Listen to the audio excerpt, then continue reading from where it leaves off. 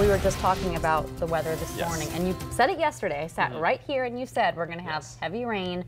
I did not realize how heavy and for how long, too. Yes, we definitely saw a period of very heavy thunderstorms move through the region this morning and dumped about a ½ to an inch of rain across much of the area. This evening, though, we continue to deal with those showers and thunderstorms pushing up across the region. Some of the heaviest rainfall at this time is moving through Accomack County, and that could push up north towards Salisbury and Princess Anne and those regions before beginning to clear out. We're still dealing with all this rain, though, because this area of low pressure that was sitting directly right here last night continues to sit and spin across southern portions of Virginia.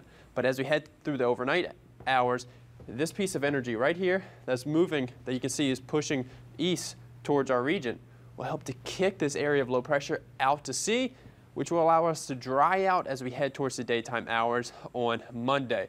Temperatures out the door this evening are pretty chilly unless you're down in Accomack County. Currently 70 in Wachapreague, 61 in Salisbury, but take a look up in Dover, 57 degrees, and then in Rock Hall, 56 degrees. So definitely is not the nicest night for the first week of June, for first weekend of June. And we still do have those winds out of the northeast at about 12 to 24 miles per hour with higher gusts. We're seeing that 32-mile-an-hour gust in Tangier. That's why we had those gale warnings across area waterways for much of the daytime hours today and still this evening.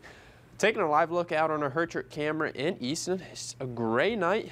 You can see the reduced visibilities all because of the rains falling out there. Currently 59 degrees in Easton. And then as we head to our Boardwalk Plaza Hotel camera in Rehoboth Beach, we're seeing much of the same thing. The rain's coming down and the surf is kicked up. We're seeing that those wave heights about 4 to 8 foot on the Atlantic and southern Delaware bays. And that's why we're seeing those high risk of rip currents this evening. Temperatures in Rehoboth are currently sitting right around 58 degrees. And look at that wind, east, 26 miles per hour in Rehoboth Beach. So as we move through the overnight hours, this area of low pressure finally gets booted out to sea. We begin to see the showers taper off, but the clouds are still sticking around. That will take until tomorrow afternoon before we begin to see those mostly sunny skies.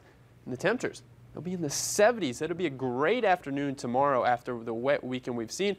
And then the next chance of rain arrives as a cold front begins to move southeast across our region Tuesday evening, bringing a few showers and thunderstorms, but should not amount to very much. And then Wednesday, a bit cooler, and we see those partly cloudy skies across Delmarva. So tonight, it's 58 to 62 degrees. That's right where we are right now, and we won't budge very much through the overnight hours. We'll have those showers beginning to taper off, and those winds, they'll begin to come down slightly to north 7 to 14 miles per hour. Then tomorrow, a much nicer day. We begin to clear out. We see mostly sunny skies. Temperatures in the 70s, even at the beaches. 76 in Lewis, 78 over in Laurel. We move west, much of the same story.